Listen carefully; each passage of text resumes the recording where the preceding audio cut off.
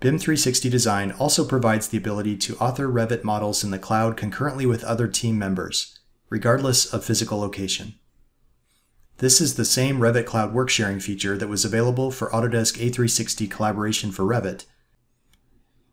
In this example, you and another architect are working in the same Revit model. When you attempt to change the positions of a few walls on the ground floor, you receive a notification that your colleague currently owns those design elements. You can request permission to take ownership of those elements to make your design changes.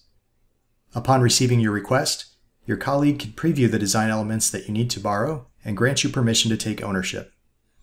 Once permission is granted, you can now modify the wall positions.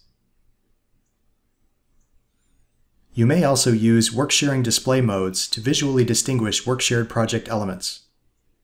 Available modes include checkout status, owners, model updates, and work sets. In this example, you enable the owner mode, and you see the elements that you and your fellow architect have borrowed, helping you to avoid conflicts when working near each other in the model.